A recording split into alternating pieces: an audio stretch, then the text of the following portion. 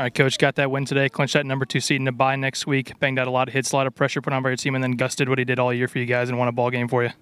Man, Gus was so good today, and he's been doing that stuff. Obviously, the last 4 or 5 starts, he's been awesome. He's been really good in whatever role we've put him in all season.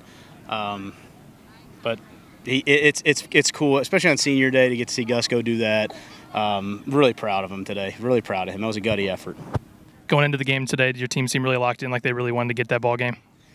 Yeah, I think they did a good job. I really think all weekend of taking this weekend real serious and getting after it.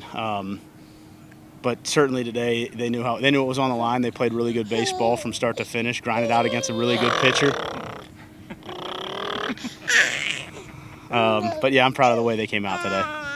Your team obviously getting the bye, a big deal for you guys. Save some pitching, getting ready for next week. What do the next couple days look like? Get ready for the tournament.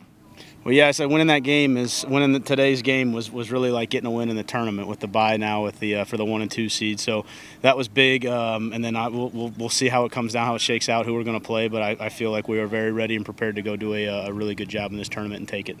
Confidence-wise, you've always talked about your team knowing how good they are, how good of an offense, good on the pitching side. But beating a team like Kent State, obviously, what does that do in terms of a boost for your guys?